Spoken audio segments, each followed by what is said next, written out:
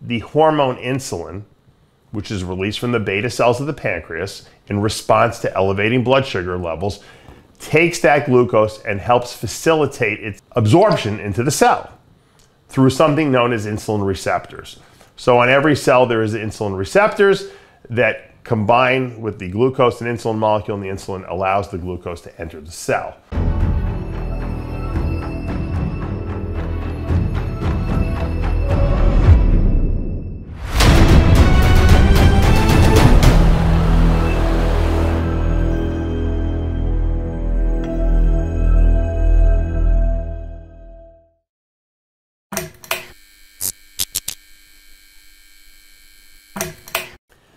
Dave Palumbo here with an RX Muscle supplement and science review.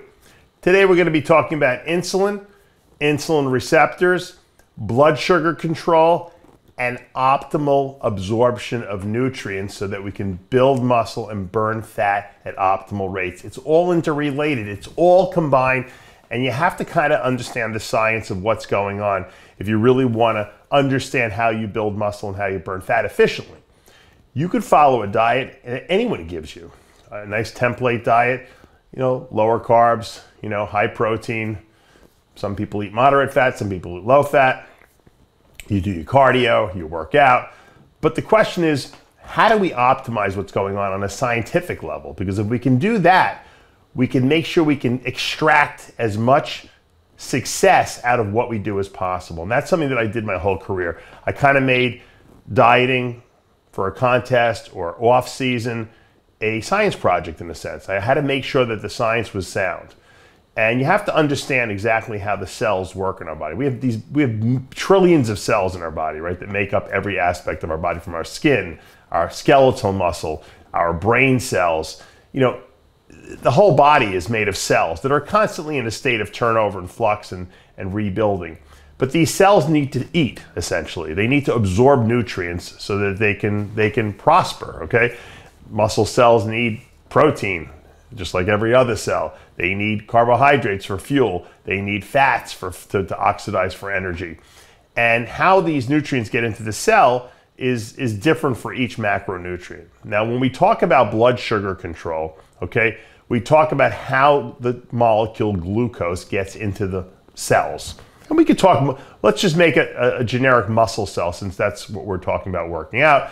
How do the muscle cells absorb glucose, which they're going to use for fuel, okay? Which is also important in blood sugar control, because when you eat carbohydrates and your digestive system breaks down these carbohydrates, whether they be starchy carbs or if you eat just sugar carbs and they get absorbed directly into the bloodstream, now the sugar that's in the blood, because everything ultimately becomes glucose in the blood, has to get into the cells. Now, whether they be the brain cells so you can think, the muscle cells so you can do stuff, this glucose needs to get into the cell. Now, we all know that the hormone insulin, which is released from the beta cells of the pancreas in response to elevating blood sugar levels, takes that glucose and helps facilitate its absorption into the cell through something known as insulin receptors.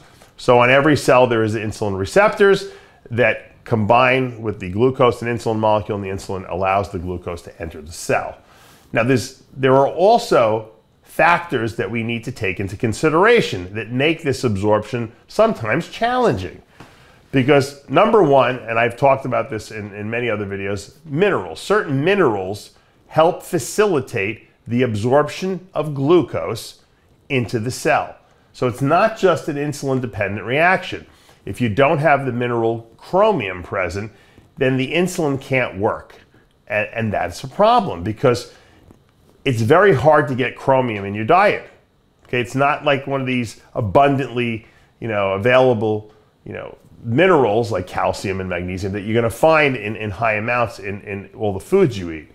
Likewise, we know the soil that we grow all the foods in nowadays is devoid of minerals, it's devoid of vitamins. So the only real way to get enough chromium in your diet is to supplement with it. And most people don't even know if they're taking in any chromium, because most people are lucky if they even take a 1-a-day multivitamin, which probably doesn't even have enough chromium in it. and it doesn't have the right type. Now, the best type of chromium would be a chelated chromium, just like all minerals should be chelated or bound to amino acids. I make a product called V-Mineralize, and V-Mineralize has chelated calcium in there, it has chelated magnesium in there, it has chelated chromium in there, and it has all the minerals that your body requires in a chelated form, which makes it easy because the stomach digests off protein, amino acids, and then you absorb the minerals right through your stomach lining, which makes it really, efficient.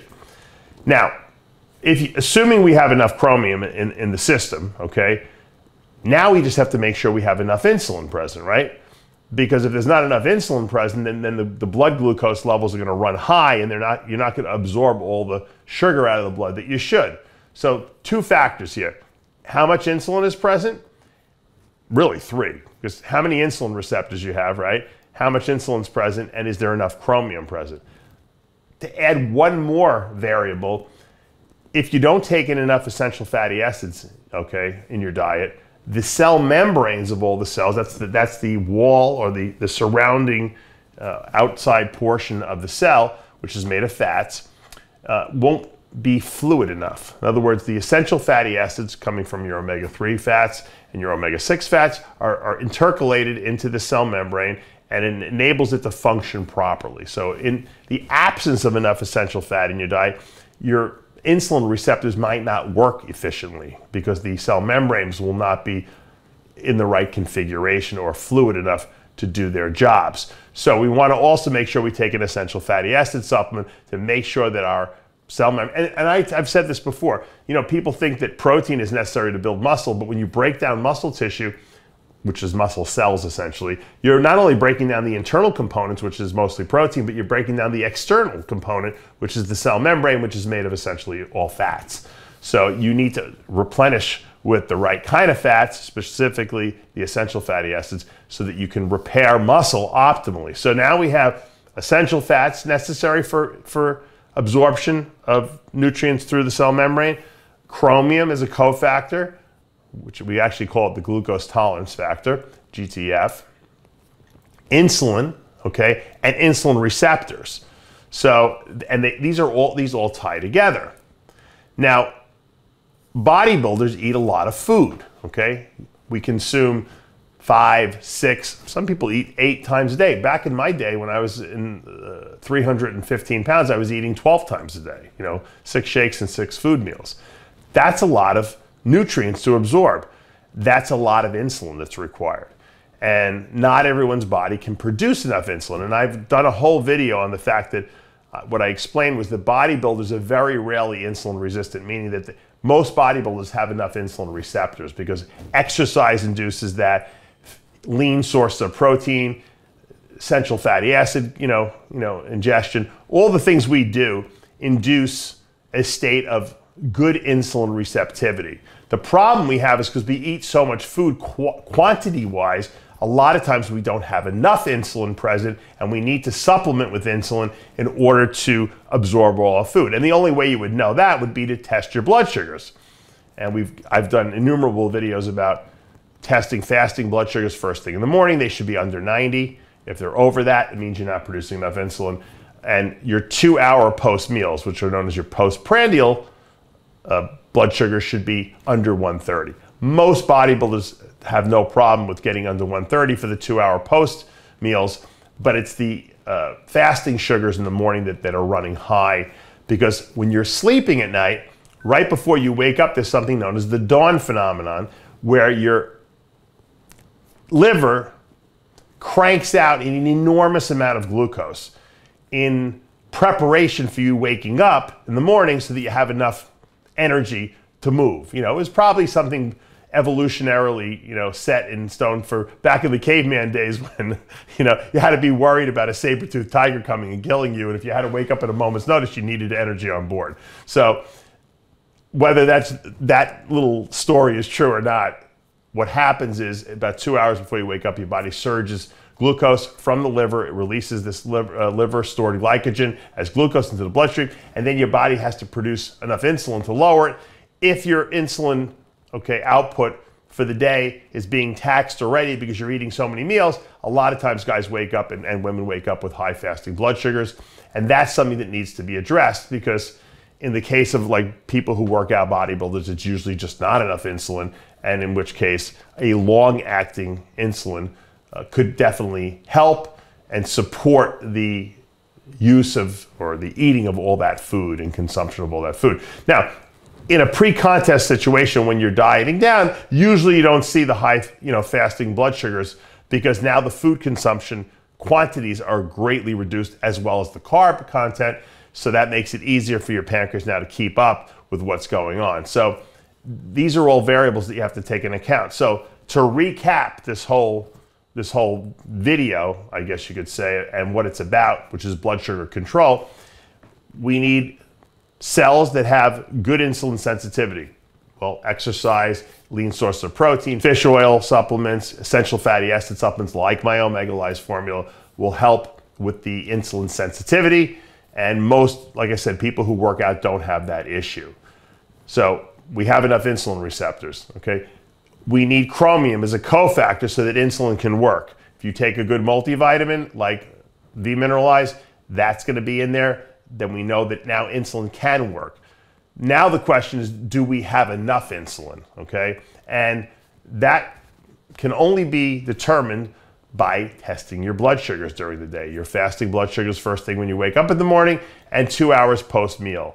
2 hours post-meal should be under 130. Fasting should be under 90. If they're not, that needs to be addressed as well.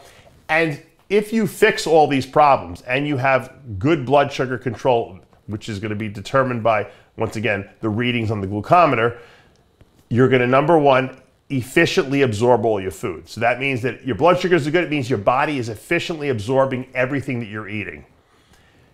It's also going to enable you in a dieting scenario to ensure that you're not overproducing insulin, okay, because you're not going to get super low blood sugars, and that you're able to burn fat efficiently. Remember, if your body produces too much insulin because you're insulin resistant, let me give you a scenario. Let's say you're not taking in enough chromium, okay, in your diet. So you're dieting, your body, you eat a little bowl of oatmeal maybe. It could be a tiny, tiny amount. You might not even be eating any carbs. You might just be producing some carbs from gluconeogenesis. And what happens is your body releases insulin so you can absorb this little bit of carbs, but you don't have enough chromium present. So your body doesn't know what's going on. Your body doesn't realize it's missing chromium and thinks it doesn't have enough insulin. So it starts releasing more and more and more insulin. Now you have too much insulin around. And what does insulin do? It stores calories as fat. So it's going to be very hard to burn fat in a scenario where you're overproducing insulin. So that's why it's very important that you take those essential fatty acids, coming from a product like Omega Lyse, and then you take the chromium to make sure that the insulin works properly. So you got your cell membranes that are fluid and moving properly. You got your insulin receptors that are working now, and you have your chromium as your cofactor with insulin to absorb the blood glucose out of the bloodstream. Once you do that, now you're efficiently firing on all cylinders. You're going to burn fat optimally because you're not going to over-release insulin, and you're going to build muscle efficiently because you're going to be absorbing all your nutrients. And it's not that hard, but it's important to understand the dynamics of how this all interrelates with each other. And that's why I'm a big proponent of nutritional supplementation, because there is just some supplements you cannot get in your foods and that you want to ensure that you take in, even if you might get them in your foods, because if you don't get enough of, for instance, in this example, chromium or essential fatty acids, your insulin sensitivity is going to suffer, and or the fact that you're not going to be able to absorb your nutrients efficiently, and or you might even produce too much insulin and then have a fat storage problem.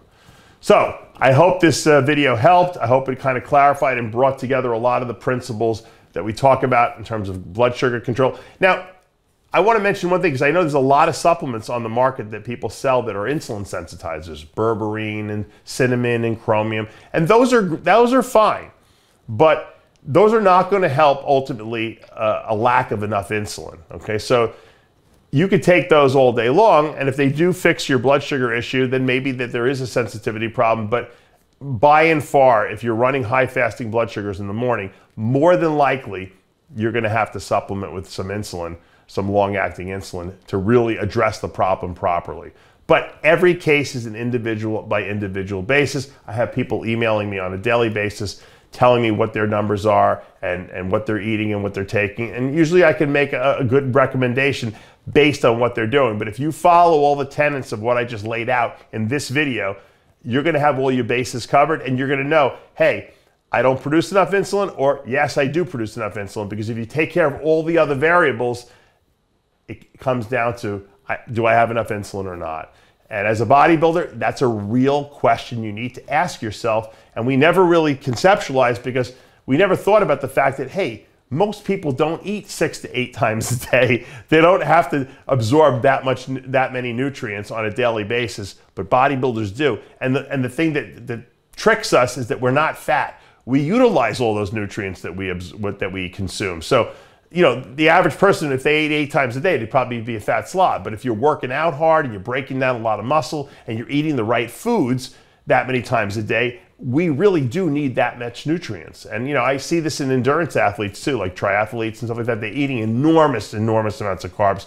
And a lot of them are just nutritionally deficient because they don't understand nutrition like bodybuilders do, or supplementation. And it's very important. Chromium, essential fatty acids for insulin sensitivity and for allowing the body to actually be able to absorb glucose into the cells. I'm Dave Palumbo with an RX Muscle Supplement and Science Review.